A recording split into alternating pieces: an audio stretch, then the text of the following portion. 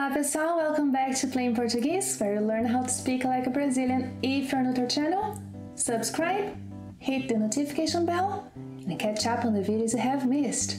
They are great.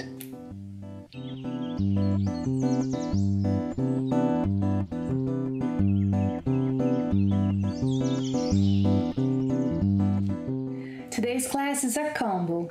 You'll learn how to ask questions using onde, de onde, pra onde, and you'll also learn how to use em, no, na, de, do, da when answering questions with where, yeah?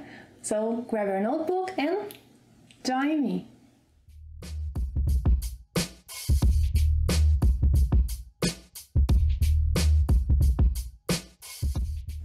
Onde is equivalent to where. Where are you? Onde você está? Onde você está? And why está and not é? Does anybody know? Well, because this is a temporary condition. You can be there where you are at this moment, and in a few minutes you decide to go somewhere else. So, onde você está? Onde você está? Let's see another example using onde. Onde você trabalha? Onde você trabalha? Now a few examples in the past. Onde você almoçou ontem? Where did you have lunch yesterday? Onde você almoçou ontem? Onde você comprou o seu celular? Onde você comprou o seu celular? Well, now to answer these and other questions with onde, you will need to use these guys here. Yes? Em, no, that is the contraction of em plus the masculine article o, no. Nos, na, the contraction of em plus the feminine article a, na, and nas. Yeah, so let's take a look at when to use each. Casa. If you're at home, you'll always say em casa. Period. Yeah, so onde você está? Estou em casa. Onde ele está? Ele está em casa, at home. Sim, ele está em casa. Onde elas estão? Elas estão em casa. But if you are at someone else's place, onde você está? For example, eu estou na casa da Ana. Eu estou na casa da minha mãe. Eu estou na casa dos meus amigos. Cidades. Before most cities, you will use em. Yes, because most cities, they don't take the feminine or masculine articles. Most cities, okay? So before cities, you will use em. So, onde você está? Eu estou em Paris. Eu estou em Paris. Onde o André está? Ele está em São Paulo. Onde sua família está? Minha família está em São Francisco. Yes, there are a few exceptions though. For example, a Sandra está no Rio de Janeiro. This is one exception. Another one is when you say like city, like o José está na cidade do México. Eles estão na cidade do Cabo.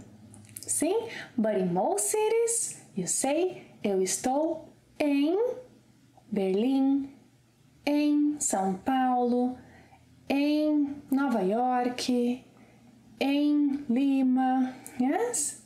Em. Now, países, countries. Most countries do take articles before them. Yeah, so then, countries that take the masculine article, for example, Brazil, you will use no.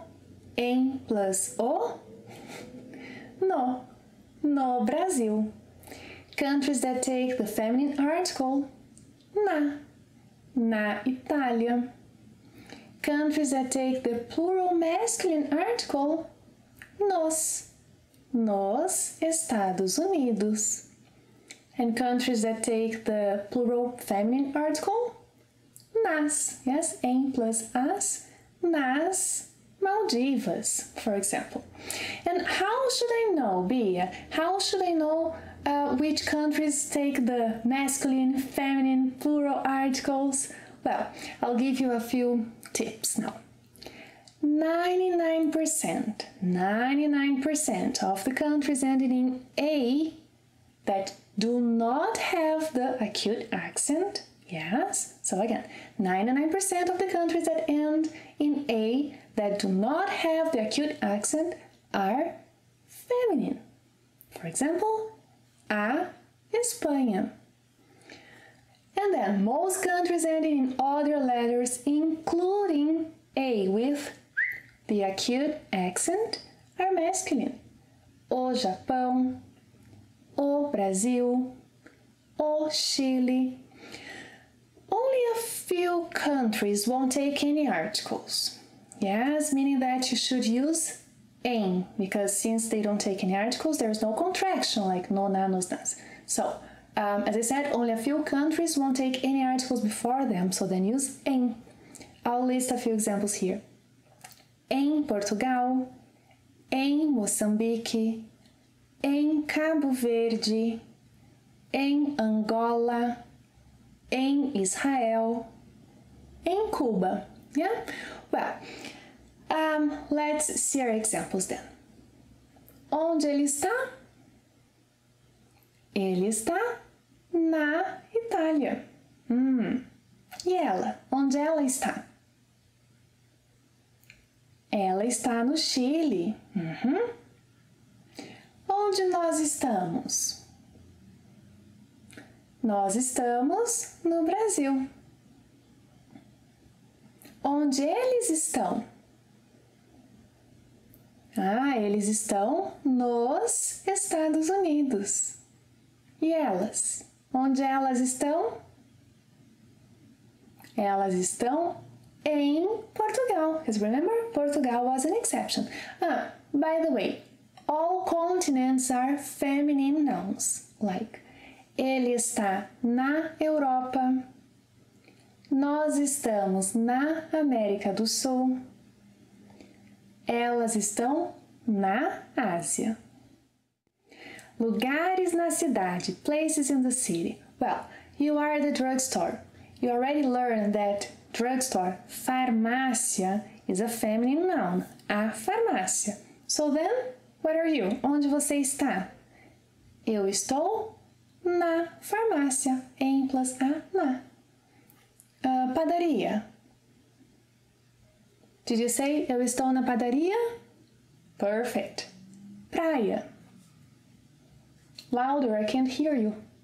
Eu estou na praia. Banco. Eu estou no banco. No banco.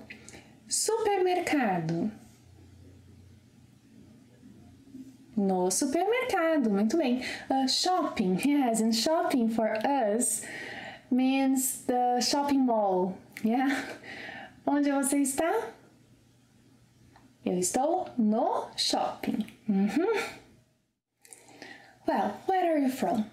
This from will come to the beginning of the question. De onde? Or you can also say de onde. Yes? So, where are you from? De onde você é? De onde você é? And now, why am I saying é and not está? Well, because now it's not a temporary condition, is it? You don't keep changing your place of birth, do you? Well, I don't think so. So then, de onde você é? Repita. Vocês. De onde vocês são? Ask me about my family. De onde a sua família é? Well, if you want to say your hometown, eu sou de Curitiba. Or I can say eu sou de Curitiba. Because you already learned that most cities, they won't take or they don't take any articles before them. So there is no need for me to make any contractions like de plus a or plus o, because cities don't take articles before them. Eu sou de Curitiba. Another example. Você é de Tóquio, because Tóquio is a city. O Ronaldo é de Lisboa. As meninas são de Madrid. How about you? De onde você é? Tell me in the comments below. Well, now how about countries? You already know how it works. If a country takes an article before it, make the contraction with de. De plus o, do. De plus a, da. De plus os, dos. De plus as, das. Yes? So, for example, Brazil. Feminine, masculine, masculine. O Brasil. Eu sou do Brasil. Você é dos Estados Unidos. And Guatemala. A Maria é da Guatemala. One more example here. O Nathan e o Hugo são da Holanda. Meus amigos são das Filipinas. O Ronaldo é de Portugal. Remember, Portugal was an exception? Para onde? Para onde would be equivalent to where blah blah blah to. Yes? So then this to comes to the beginning of the question. Para onde? It can also be pronounced as pra. Pra onde? Pra onde? So,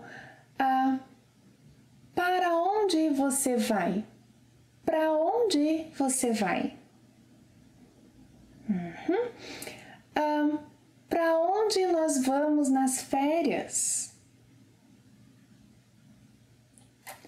Para onde eles vão depois da aula? Another interesting aspect is para onde is the same as aonde. Aonde. So whenever you read a question with aonde, that means para onde.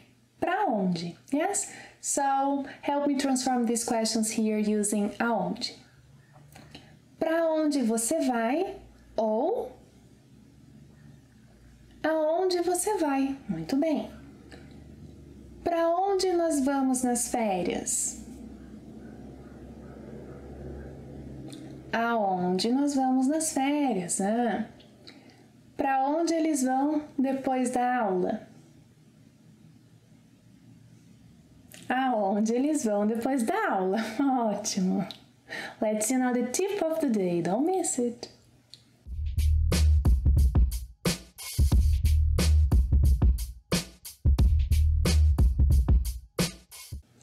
If I want to know where you are and you are at home, how do you answer my question? Onde você está? Estou em casa. Muito bem. If you are at your mom's place, for example, onde você está? Estou na casa da minha mãe. Ótimo. Let's simplify a bit here. You can shorten your answer too. Estou na minha mãe. It's implied where you are, yeah? So, estou na minha mãe. Let's say you are at Anna's place. Onde você está? So, one option is estou na casa da Ana or estou na Ana. Yeah? At Eric's place. First option, estou na casa do Eric. Estou no Eric. At your friend's house. Estou na casa dos meus amigos. Estou nos meus amigos. Sim? Muito bem.